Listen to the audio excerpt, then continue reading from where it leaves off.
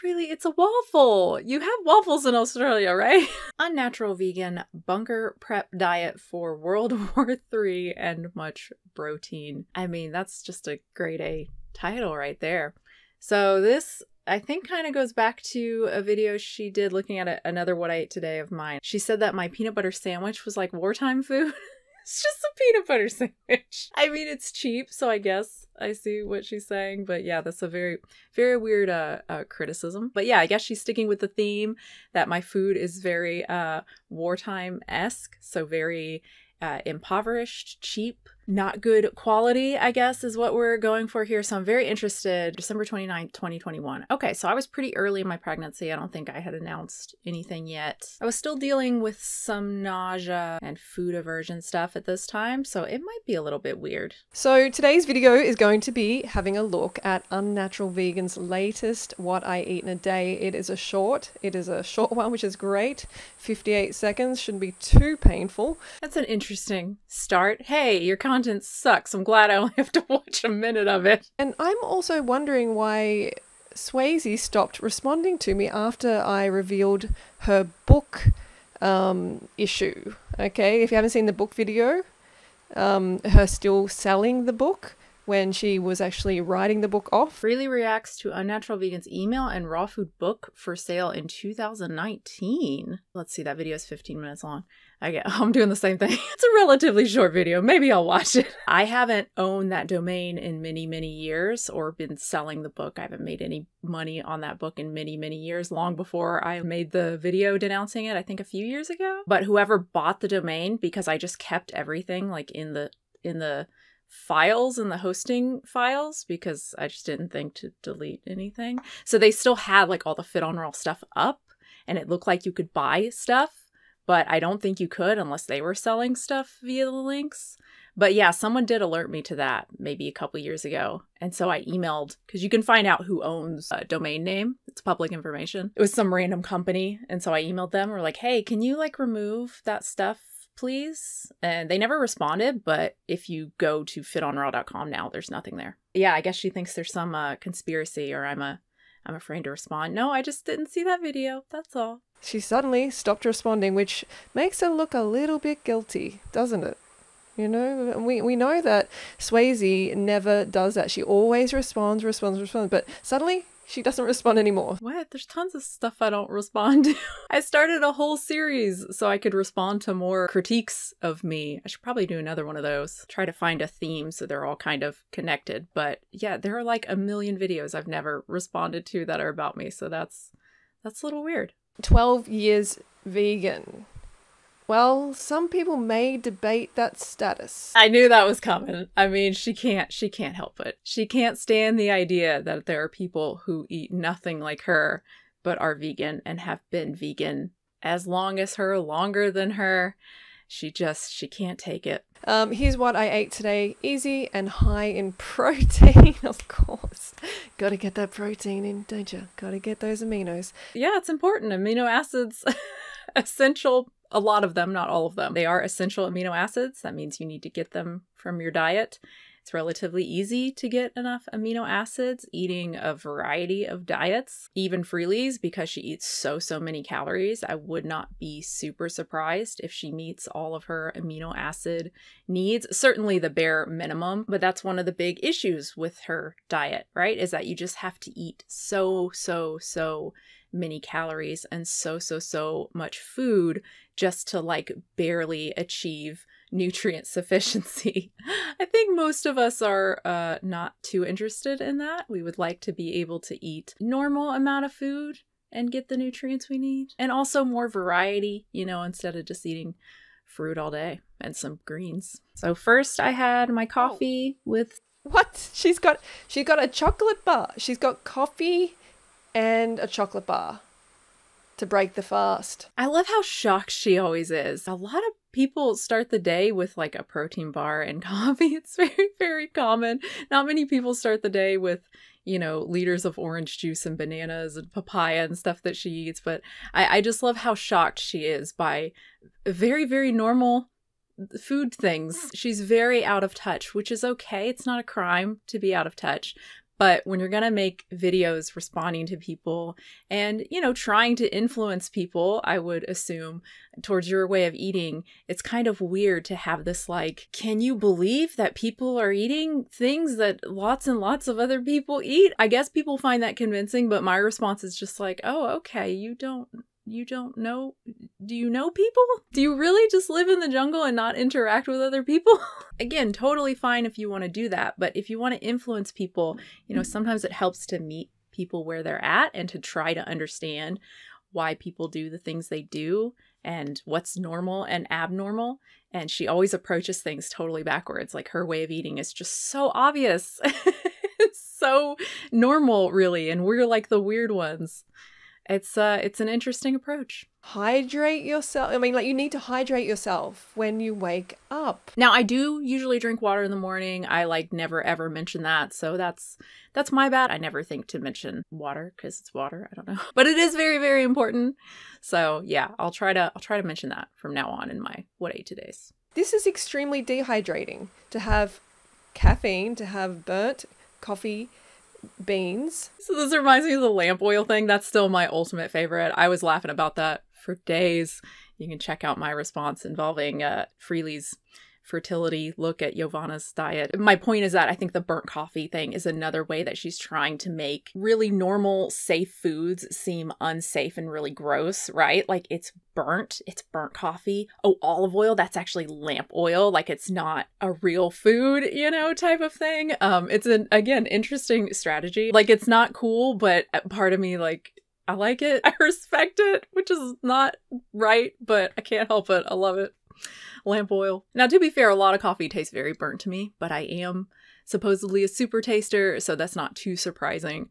My coffee is very, very sweet. My partner tasted some of my coffee the other day and was like, yep, doesn't taste like coffee. Yep, that's your coffee. So yeah, most coffee to me is burnt. Like I hate most coffees that I try. They're disgusting. But that's just because I can taste more bitter compounds, I guess, than other people. My tongue is like fucked up and it kind of sucks. But yeah, the implication that it's burnt, it's bad for you is very, very funny. Also, the more important thing here is the dehydrating comment. So that was a common belief for a long time that coffee is a diuretic, and so it doesn't actually count as your liquid intake. It does the opposite. It dehydrates you. We now know that that is incorrect. Coffee actually does count. Coffee and tea, they count towards your liquid intake. Literal chocolate bar, right? Very bunker food. Already starting with the bunker comments. I mean, I guess if I were creating a bunker, I would put a lot of protein bars and stuff in there. So yeah, I guess she's right. Okay, so she's got the like Splenda, she's got the fake sugar in there too. Soy milk, okay. Well, can't have. She's so scared of sugar and fruit. It's so sad. There are lots of things you can level against me in my diet, but being afraid of sugar is not one of them. I eat so much sugar. I eat so much fruit. It's not a fear of sugar. I do like using alternative sweeteners in places because it does reduce the amount of sugar I'm taking in, particularly when it comes to something like coffee, where I actually prefer sucralose anyway. I hate just sugar and coffee. And sometimes when I make baked goods, I'll use some alternative stuff, but I'm much less afraid of sugar, I think, than even the average person. I find the evidence regarding sugar in itself being harmful not very convincing, other than when it comes to teeth health. And that is really a good reason for me to limit sugar because I have a history of not great teeth health and lots of cavities. But other than that, I really don't think sugar on its own is much of a problem. I think it's more like most things, it's what you're eating on the whole, and sugar, because it is so calorically dense, can make it really hard to maintain your weight, right? If you are eating tons of refined sugar. But certainly when it comes to fruit, I am not at all worried about the sugar in fruit. I eat tons of fruit. I love fruit. I spend too much money on fruit. So it's just a weird thing to level at me. You know, it's all relative, and this is coming from someone who eats like primarily fruit. So to her, anything less than just a room full of fruit is like not enough fruit. Whereas if you look at some of my What I Ate Today shorts, the ones that have gotten like a lot of views, I think I have one that has like 500,000 views. A lot of the comments are like too much sugar. I actually did a video going through a lot of those comments and just how many people were like, oh my God, I can't believe how much sugar is in this day. So again, it's all relative. You can't just listen to what each individual thinks about a particular diet. You need to look at the science, and overall, limiting refined foods is a really good idea. But if you can eat a good amount of refined foods and still get a good amount of healthy foods and still maintain a healthy weight, I don't think the evidence supports that, like, the sugar is really increasing your risk for cancer or any of that stuff. I think the evidence for all of that is pretty weak. It's really hard to tease out all the confounding factors there. Not saying you should eat a bunch of sugar. You probably should not, and I'm sure your doctor will tell you not to, but I like sugar, and so I eat a lot of sugar. If I had trouble maintaining my weight, which I will not be surprised if that happens, I'm getting older, probably the first thing I will do will be to start limiting refined sugar. Not fruit, though. And a Nugo bar, the Nugo Slim Bars, 17 grams of protein.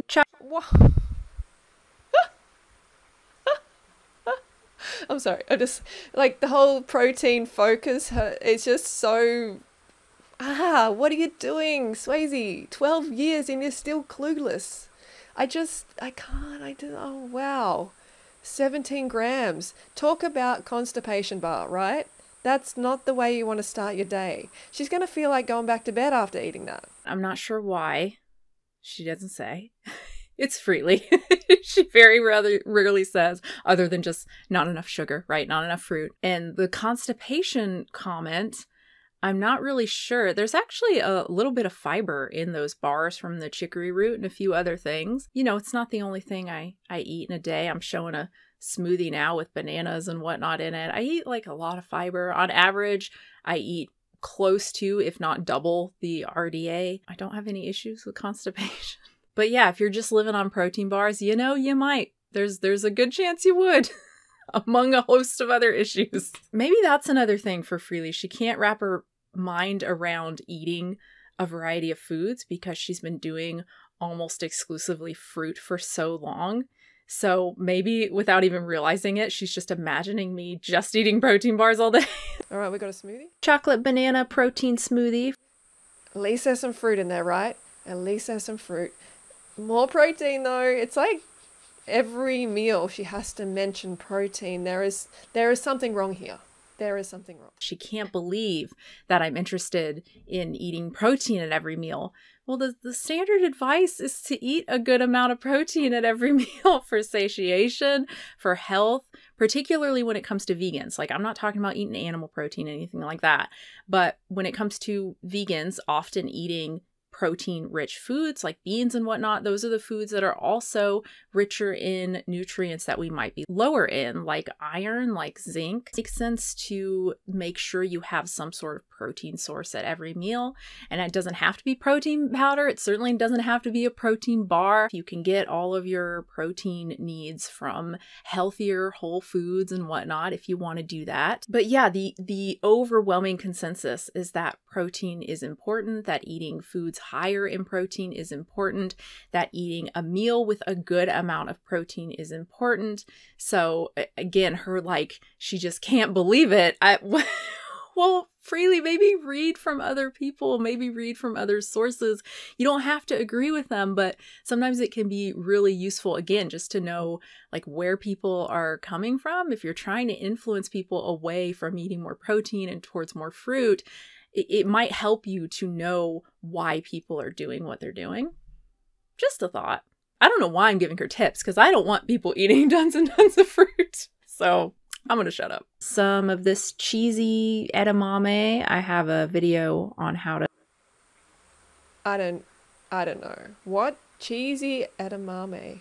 I'm not sure what the cheese is made out of. Probably, solidified oil usually. So you're having like this solid lamp oil essentially. So this is very simple. I have it in like a snacks recipe compilation video, but it's just edamame, salt, pepper, garlic powder, I think, and then the Violife Parmesan cheese. That's my favorite Parmesan cheese, which I can't find anymore. It's just gone. I haven't had it in like 2 months or something. Looking at Kroger, looking at Whole Foods, it's just gone. That's all it is. And edamame is really, really healthy. It's green soy, so it's got protein and lots of good vitamins and stuff in there. It is like just a really, really healthy good food to eat and it's delicious. Oh, I love it. Shit, I need to make some of that. Oh, but I can't because I don't have the Violife. Oh, God. But yeah, there's nothing healthy about Violife Parm. There's nothing healthy about virtually any of the vegan cheeses that you would buy. They're mostly just starch and oil, right? But it adds a tasty little thing to edamame. And, you know, this is another thing that I guess Freelee has forgotten. Some of us eat things just because they're tasty, you know, and we like to hopefully balance out the healthy with the tasty, right? So we're not having too much tasty stuff. So I think this is a perfect example of that. I think people get sucked into just how confident she sounds in her views, but really 99% of what she says just comes down to either really not understanding why people do the very, very simple, very obvious things they do when it comes to diet, or you know, maybe feigning that like shock so that it's more entertaining. I don't know, but I think if people maybe realize that's what she's doing, she's less influential, right? It's like, why would you listen to someone who's really baffled that you would use a tasty vegan alternative cheese on edamame? Why is that baffling? And you know that's just going to weigh you down. It's going to line your bloodstream with that fat. It's going to interrupt the flow of the sugar, the carbohydrates into the cell. Like, basically, it's going to zap your energy, okay? You're not going to get the energy, the fuel that you really need, that clean hit. That clean hit. I'm not sure what that's supposed to mean. If you want a clean hit of energy, you would just want like straight sugar, right? Or straight juice that has like no fiber in it if you want to get that energy fast. But that's not necessarily what we want to do. And also the fat in the bloodstream. I have a whole video talking about oils and the really shitty reasoning that a lot of the low-fat vegan plant-based doctors are using when it comes to recommending low fat and in particular like avoiding oils. So you can check that out if you're interested. But yeah, just like I don't fear sugar overall, I don't fear fat overall either. It's a really nice way to live, I have to say, when it comes to diet, to not just fear macronutrients. Obviously there's more nuance there. You know, I still believe that saturated fat should be minimized. Obviously trans fat, don't eat that. Again, refined carbs, animal protein overall probably should be limited if we're just talking about diet. Obviously if we're talking about animals, you know, don't eat animals. You need carbs, you need fat, and you need protein. So tiny. It's like, how small is this? That would not be satisfying. It's like she's portioned it out there, right? Because we know she is still restricting. She's still portion controlling because she's eating incorrectly. Even as a vegan, or plant-based eater, she is eating incorrectly. You gotta, okay, that's happening, I guess. I lost my train of thought. There was a but, and I lost my train of thought. Oh yeah, small portions. Yeah, it is small. That's a tiny little glass ramekin. It's kind of hard to see, you know, perspective there, but it is tiny because that's all I wanted. I like when I just like a little amount of food. I like getting the little ramekins and putting a little amount of food in there. I don't really portion control. Sometimes I do if it's a really high calorie meal. I mean, not right now, I'm pregnant, so whoopee. But typically, yeah, there are certain things. I want to portion out peanut butter. I can't eyeball a tablespoon. A tablespoon to me is like 2.5 tablespoons. I can't get it right. So I do like to portion that sort of stuff. Each person is different. There are people who just never ever have to do that. They never have to think about how much they're eating. They just maintain a healthy weight regardless. I'm still pretty lucky when it comes to that sort of stuff. But if I'm not careful, if I really just kind of eat food, even healthy food, typically my weight will start to creep up. And once it gets to a certain point, 138, 139 around there, that's when I like to start tightening things a little bit, you know, being a little bit more careful about the amount of peanut butter I'm eating, which I would say is a pretty reasonable response to food and to dieting. Obviously, Freelee disagrees. She wants you to eat as much as possible. Obviously, a lot of intuitive eaters disagree. They want you to, oh God, I don't even want to get into that. You can check out my intuitive eating video if you want. I mean, you don't have to eat like this anymore. You can get on raw till 4 lifestyle. You can get on the frugivore diet and you can eat as much as you care for. This is no lie, right? You can do it. This is what I've been doing for 15 years. Which I don't think is true. I don't think she started eating the massive amounts of foods until quite a while after that, but whatever. Even if she has, it's one person. You know, it means very, very little. If anyone, I don't care if they have a dietetics degree or they're a doctor, whatever, if they are saying this is the one way you should eat. This is the one way that will help you achieve maximum weight loss or maximum fitness or whatever. Run away from them. They are wrong, and they have a very childish view of nutrition, and they have no interest in nuance. Get on the lifestyle. I've lost over 40 pounds on this lifestyle, gained a whole lot of health. I have my blood tests up. I mean, tell that to all the people who didn't do well eating her diet, you know? Tell that to all the people who have videos on YouTube saying that they gained weight or that they felt bad or that they were constantly hungry, that they constantly wanted other foods eating her way. You know, you can't just, I mean, she can just ignore those people, but it's really not cool. And always remember that you're more likely going to see the people who have done well on the diet. They're the ones who are going to be selling the books and making money, right? You're probably not going to hear from the people who tried it and went, oh my God, this is terrible, and then quit. Again, great source of protein. One. Okay. Take a shot of your smoothie every time she says protein, folks. I don't drink, but that seems a lot less fun than the traditional shot game. Which is a protein waffle. She said it again. Oh, wow. Oh, wow. I think that was the 4th or 5th time. So what is that now? What?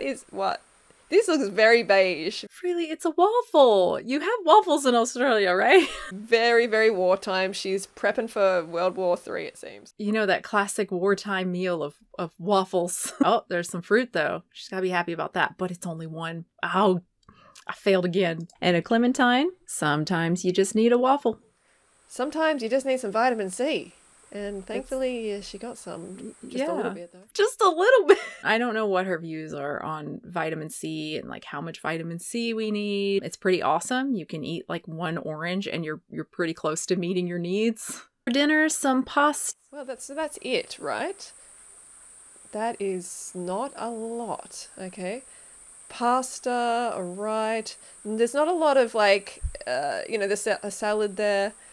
At least there's some carbohydrates. It's probably protein pasta, right? Wait, so does she think that like if it's protein pasta, like it doesn't have fiber? They still have a good amount of fiber because they're made from beans. Just a simple cashew-based nutritional yeast kind of cheesy sauce, really good, with some Gardein strips, and then that is going to clog you up. And look, I'm always about the plant meats, of course, over eating actual animals, but I'm critiquing another plant eater here, so my expectations are a little bit higher, especially after 12 years. I don't expect individuals to still be really eating the plant meats. I mean, okay, here and there, but she seems to eat it all the time, and sometimes several times a day. She's like devolved so far. Devolved. Ooh, that's a choice of words there. I don't think I normally eat mock meats multiple times a day. I mean, I didn't in this video. She seems to think these foods just on their own kind of clog you up. She doesn't really care about the overall diet and, again, the overall amount of fiber and water I'm getting. I mean, in this meal alone, that's a good amount of fiber from the pasta and the cucumber and the tomato. But yeah, if you're just, living on mock meats, don't do that. You're probably going to be constipated and not feel great. And then the like plant alternatives, they're great. They don't hurt animals, but it's like a transition food, right? She didn't say transition food, but that's a common view among vegans, that it's a food you eat early on and then you give up once you're used to eating more just beans and rice and vegetables and fruit, or just fruit. If you're going to hold that view so strongly and actually advise people not to consume plant alternatives after a certain point, you should try to, have some evidence why. Like, how is this actually harmful? What benefit am I really getting from switching out the Gardein with some lentils or something? Those are the kind of questions that a lot of people just don't seem to care about. I think they have this implicit view that they don't really know they have, which is just that more is always better and is making you healthier, maybe reducing your risk even further for cancer and all this other stuff. And that's just not really how it works. There are diminishing returns, right? So if you go from a diet of virtually no fruit to a couple servings of fruit a day, that is a huge improvement in your diet. Whereas someone who's going from eating 5 or 10 servings of fruit, adding 2 additional servings of fruit, What is that doing exactly? They're already getting plenty of vitamin C. They're already getting plenty of fiber. They're already getting lots of antioxidants. If you're telling someone they really should replace the Gardein strips with some beans, you believe that that is so much healthier and will like drastically improve their diet. Otherwise, why? Otherwise, why would you even recommend that? And if you do believe that, why do you believe that? Where is the evidence for that? Then some cucumber and tomato with Italian dressing, and then VioLife Parm over everything. BioLife Farm over everything. It sounds like fat over everything. It's VioLife Parm. There is a lot of fat because also cashew dressing too. Ooh, I'm hungry. BioLife Farm. Like I don't know for sure what that is, but I think it's something like cheesy. And she's not going to look because she's just not curious at all. Finally, what was... Oh, yes, we have some pineapple, some piña, but not very much. left of the pineapple and some silk strawberry yogurt. Silk strawberry yogurt. Another tiny little serve there. She's very, very conscious of the serves because she's conscious of her weight, and she always has been. It's the serving. I mean, it's what the yogurt comes in. It's the containers. It's already like pre-portioned. That's how these... Does she not know how yogurt is sold? That's how it's sold. Such a weird criticism. And she's been trying to get lean for forever. You know, like since she was raw, she didn't do it right, and now she's back to eating a very cooked, very wartime, very bunker, very World War III diet, right? She's prepping for World War III, basically. Hey man, I'm just a planner. I'm ready. I wouldn't recommend yogurt for wartime food. I'm not really familiar with the apocalypse planning stuff, but I would imagine yogurt's not high up on the list. People can definitely be criticized for over portioning and whatnot, and there are certainly YouTubers who do that in their What I Ate Todays, and you know, it's kind of sad and it's not a great thing, I think, overall to recommend to people, particularly young people. I had a giant ass waffle with butter on it and syrup, probably close to 500 calories. I don't even know. So strange. And again, her, you know, she can't see from anyone else's perspective. Like, Freelee, not everyone wants to be super lean. I don't want to be super lean. My partner would be very upset if I got super lean. A lot of men, a lot of women don't really find that attractive. And it's very hard to maintain. The leanest I've ever been, I can't believe it, but I was 105 pounds. I think I actually got slightly under 105 pounds, and that did not last. I was trying to do fruitarian 80-10-10. I would feel bad if I like gave in and ate some fucking pistachios in the middle of the day because bad food combining, you need to wait till the end of the day. And oh my God, I got like too much fat. It was horrible. And also I looked not good. Oh my gosh, there's some photos of me that I was taking because I was obsessed with my weight. And from behind, I don't know if y'all remember the Tara Reid photos of her in the bikini, and her butt is like very small and like saggy looking. That's what my butt looked like. And at the time, like I still wanted to lose weight. I didn't even register that as like, maybe not a good look. Looks are subjective, but I don't know, man. And then I found one of those pictures like a few years ago and was just floored. Like, is that what I look like? Is that really what I looked like? If that isn't an eating disorder, body dysmorphia, whatever, I don't know what is. But I don't feel that way anymore. And I think that's overall pretty positive. I like that I'm not constantly thinking about food and constantly thinking about my weight. I mean, I'm thinking about it more now because I'm pregnant. It's just so weird to talk about weight so much and to care so much about weight beyond just being at a healthy weight, you know, being at a normal BMI and feeling good and having good blood pressure and all that stuff. It just feels so weird and self-absorbed. It feels so sad. I'm not saying that she's actually sad and she's like crying inside. And I don't know. I don't think so. I think, you know, she's obviously can stay lean and has no issue with it. So it's great for her. But for many of us, it is not fun to continually try to get so lean and to be told that here's the secret, and then you try it and it doesn't work. Or maybe it helps you get lean, but only for a short amount of time. Or it helps you get lean, but you're tired and hungry and cold all the time. You remember when Freelee used to wear the gloves and shit because she was so cold? We just have different priorities. And again, I think for most of us, our priorities are very different from Freelee's. A lot of us want to have babies. If I'm trying to have babies, I do not want to be that thin, not even close to that thin. That is a really good way to reduce your chance of being able to conceive. This is stuff that you would put in the bunker and you can eat in years' time. Maybe not this one because it's refrigerated, but you know what I'm saying. You know, a lot of this stuff. Like this, for instance. Yeah.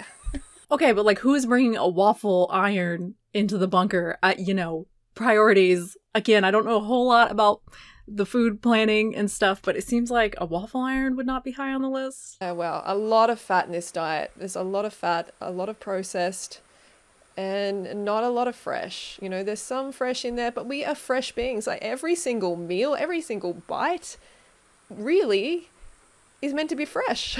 It's meant to be living. Yeah, she's promoting the living food stuff. I didn't know she believed in that. What exactly is that doing for our bodies? Is it the enzyme thing? Because yeah, and evidence doesn't really support that at all. Those enzymes, by and large, are destroyed by our bodies when we eat the food. We produce our own enzymes for food digestion. Is there some just like special spiritual force? Well, I don't believe in that, and I don't think she has any evidence for that, so just take that on faith, I guess. And then even the phrasing, the meant to, we're meant to eat these certain things, you know, it sounds very, again, faith-based to me. Not really how I operate when it comes to nutrition or anything at all in my life. There's no excuse to really eat, you know, a lot of this kind of stuff, you know, when you have other options that are far, far healthier than eating these very old grains sitting in a silo for years, right? I don't think I've heard the old grains criticism before. That's a new one for me.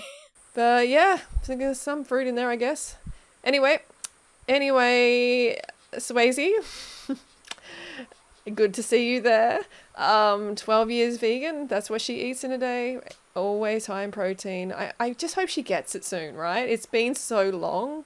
Like, I'm presenting the results myself over and over and over, but she still doesn't seem to get it right. Like, it's just banging her head against the wall, you know. You know this is not good for your digestion. You know this is not good for weight loss, for health. I don't even know what to say to that, really. I mean, it's interesting. She was like, I didn't respond to the book thing, and I always respond to things. But has she ever really responded or explained or tried to understand where myself and others are coming from? You know, she acts like we're just ignoring her results. No, we just don't care about your results, Freelee, because we don't just look at one person and go, oh, they're doing great, well, that's the diet I should eat. Because if we did that, then what diet would you choose? Because you can find a person on any diet who is thriving and doing great and whose blood results look great. It's harder when you get into the heavy meat stuff. You know, they'll try to wiggle their way out of their cholesterol results and whatnot. You know, for the most part, their cholesterol panel is shit. You can look at lots and lots of different diets and you will find people who have shown their blood work and they look super healthy and great. So you know, I don't know how many times I and others can say that we're not interested in your results, Freelee. We're not interested in how you look. And thank God I'm not, you know, seeing the light and trying this diet again while I'm pregnant. Oh my Lord. That was another Freelee review of my What A Today that overall I thought was pretty good. Yeah, there's some processed stuff in there, but I'm pretty happy with that, particularly, and I don't say pregnant there, so she doesn't know I'm pregnant. You know, that's not a critique of her, but I know I was pregnant. Anyway, there's not enough time for me to do a whole nother video, but if you want me to talk about my book still being sold or whatever that was, yeah, let me know and I'll check it out, I guess. Thanks so much, everybody. I hope you enjoyed it. Like the video if you did. Hit the bell if you want to be notified when I upload. Subscribe, of course, if you want to see more stuff from me. I typically do 8 videos a month, 8 to 10 videos a month, something like that. And if you want to support the channel, you can at patreon.com/unnaturalvegan. I do 2 exclusive videos there a month for $5 plus patrons. Thanks for watching, guys. New video soon.